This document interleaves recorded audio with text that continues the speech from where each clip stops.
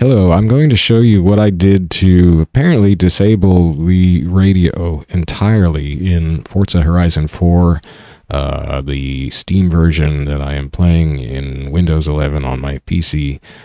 This is a tip that I found on the Forza.net forum.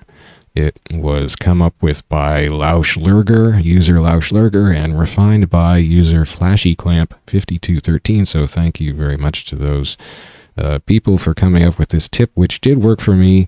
It does involve changing one small file that the game has installed on my computer, and keep in mind that when you are altering game files in a way not sponsored by the game developer, you could end up just breaking the game. An update to the game could break the game because I've made this modification. So this is very much a do-at-your-own risk thing.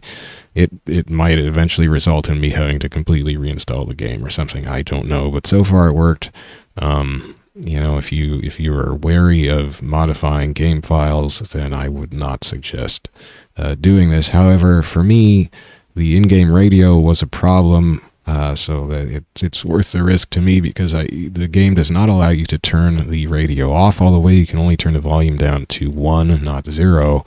So we'll keep playing. You can set it to streamer mode. You have to set that each time. But even in streamer mode, I found that YouTube still gave me some copyright claims against videos that I posted from the game, even though they were supposedly streamer safe. In the streamer mode, which I had turned on, so that was aggravating, but this little tiny file hack seems to have fixed it. So let me show you what I did. It's pretty basic. You just go to where the game is installed, which for Steam games, at least for me, has been C program files x86, and then we've got the Steam folder and Steam apps folder, common, and then the game is Forza Horizon 4. And now you drill down to the media folder, the audio folder, the fmodopus folder, the x64 folder, and here we are, and there's just one tiny file. There's all these .ban and k files, .bank files, which seem to have something to do with the game music, or maybe the radio specifically, I don't know. It's one file. It's called, regularly it's called GLB Radio.bank. Apparently you can delete this file to disable the radio. I hedged my bets. I didn't want to delete it just in case I don't know, wanted the radio back for some bizarre reason, or didn't want to screw anyway. So I just renamed it. So I just put a Z in front of the regular file name. So now mine is ZGLB Radio.bank. And that, you know, I've done this before with other things like this, because once you rename it, the game does not know how to find it. At least this game doesn't. So as far as it's basically deleting it, except you can easily restore it if you need to. So yeah, I did that, and now I will run the game, and we should find that there is no in-game radio playing at all. Once my 2020 gaming laptop manages to crank this thing up, and we get through the ridiculous UI. This game's UI is it's horrible. I hear that they've improved these things in Forza Horizon 5, so that's good. It'd be nice if they felt like going back to 4 and making the UI not a horrible hellscape to navigate, but I guess they aren't going to do that. So you still get like UI music, like this little Tinkerbell tune every time you run the game, which kind of drives me up the wall because I don't want to be hearing it. I don't want to be waiting for the game to load. I want to be playing the game. Now you have to sit through some little nonsense here. Okay. Okay. So, all quiet. There's a little sound of wind. Let's check what's going on in the menu. So you notice the upper right there, it has this little icon, which why did it do that? Upper right, there's it says I'm on the hospital station, and it's playing something called Fred V and Graphics with Sunrise. Those are supposedly unlicensed radio tunes, but we can't hear any of that playing. And under audio, I have the radio set at full volume. I do not have streamer mode on. You would have to re-enable it every time you ran the game anyway.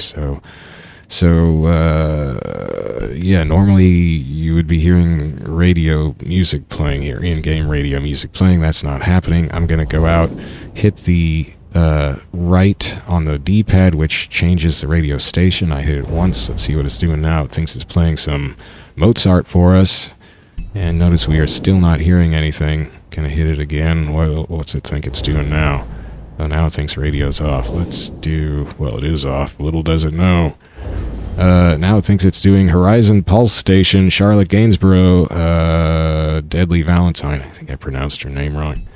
And we do not hear any sort of Deadly Valentines. One more change.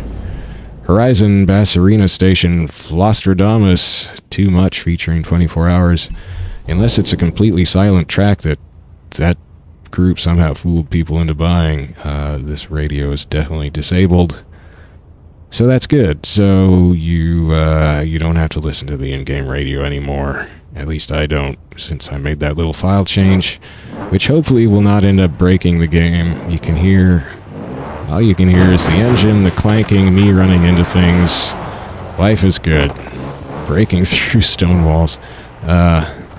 So yeah, that's what I did, and it seems to have done the trick. The other things in the menus of trying to turn the volume down or turn streamer mode on or whatever, those did not do the trick for me. So this seems to have done it. So thank you very much. Let me get out of here. Thank you very much to Forza.net forum users Lausch Lurger and Flashy Clamp 5213 for coming up with that tip of altering this little tiny installed file. The game has not broken for me, so that's good. It could break yours again if you messing with game files could mess things up, but they're your files. You've installed the game. Don't let anybody tell you different. Stick it to the man.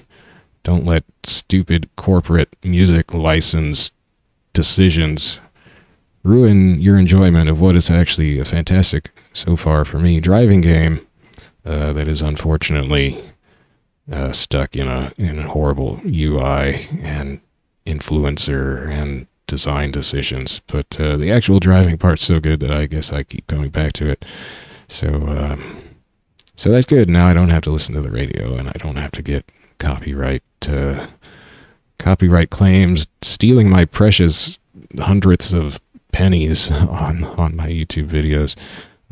So yeah, thanks for watching this video, and see you later.